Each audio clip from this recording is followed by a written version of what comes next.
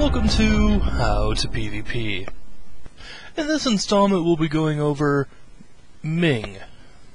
Today the part of Ming will be played by this clown. You can tell that he's Ming by the dagger. During a recent XFire chat there was a serious question about warriors becoming overgeared and ineffective as tanks in PvE.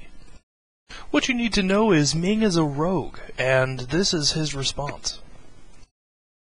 I actually know quite a bit about warrioring, and what you need to do is, well, what I like to do is, I will put on my two most powerful daggers, and then I will go up and I will actually gouge the enemy, and then I just sit back and wait for my rage or focus or energy or whatever you like to call it to regenerate while the enemy is gouged. And what is your opinion on the imbalance of certain classes? Well, you see, like a lot of classes, like priests, like to complain that they're getting CC, but see, if I was a priest, what I would do is I would just stealth before the battle. I think that's what they're forgetting to do. You need to actually go into the stealth to protect yourself. Yeah, see, that's how you can remember. You stealth to protect yourself.